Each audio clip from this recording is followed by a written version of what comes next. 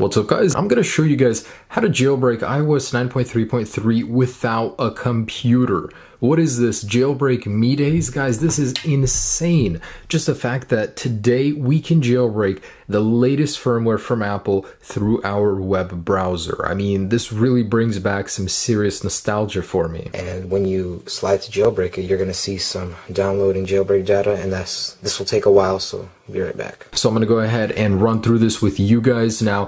First off, I just want to cover should you jailbreak, should you not. Of course, click on those videos if you haven't already. It is a good thing to watch through just because not everybody knows everything there is to know about jailbreaking, and there's a lot of important topics to cover. This jailbreak is semi-untethered, so if you guys turn your device off or lose power, you will not be able to open up Cydia or any tweaks without going into the app, clicking on the circle, and clicking the power button. It takes, like 20 seconds each time, so it's a very, very convenient jailbreak. Don't think of the semi-tethered jailbreak as a detriment. Really, it's not. So, guys, I'm so excited to show you how to do this. It is so simple. First off, I'm going to grab my unjailbroken iPhone 6s Plus on 9.3.3, and just to confirm that I am running that firmware, there it is, with night shift and everything. And wow, guys, I'm just so blown away by this. But anyways, I want you guys to navigate to this website right here, webflames.net/jailbreak/. So I'll have a link down below. Make sure the J in jailbreak is capitalized, otherwise it will not load. So once you do have this loaded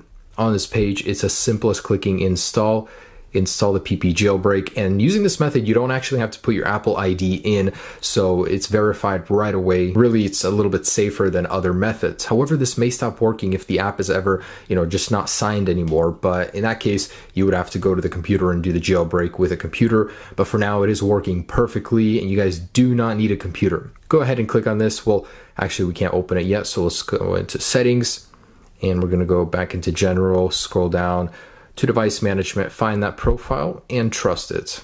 So this is the real deal. Don't be sketched about anything.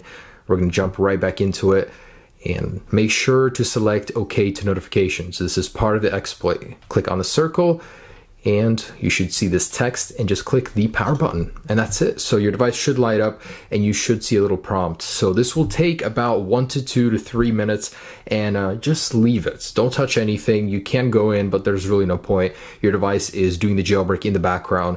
In a moment here, it will respring, and we will be fully jailbroken on iOS 9.3.3. By the way, this works on 9.3.2, 9.3.1, 9.3, 9.2.1, and 9.2. And it's only for 64-bit devices. Probably should have said that in the beginning, but iPhone 5, 5C, iPhone 4S are not supported. And as far as I know, the iPad Pro 9.7 and iPod Touch 6th generation at this point in time are having some difficulties with this jailbreak. So maybe that'll be patched in a future version. Okay, so no response. There we go. So the device has just resprung.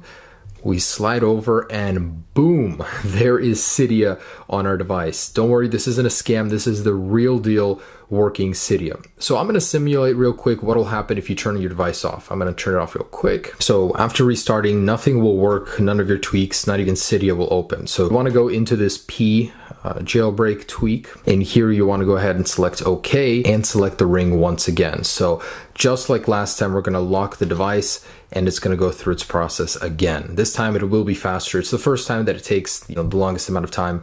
Now it's going to be much faster. So this is basically what you need to do every time your battery dies or you restart your device. Really not a deal breaker by any means, but a little bit of an inconvenience. Hopefully they can figure out how to go around this, but if they don't, not so bad. And guys, upon opening Cydia, I want you guys to search for Apple File Conduit 2 and install this right away. This is a crucial part of the jailbreak, and for some reason it's not installed right away. So you do need to install this to ensure that the jailbreak runs properly and smoothly.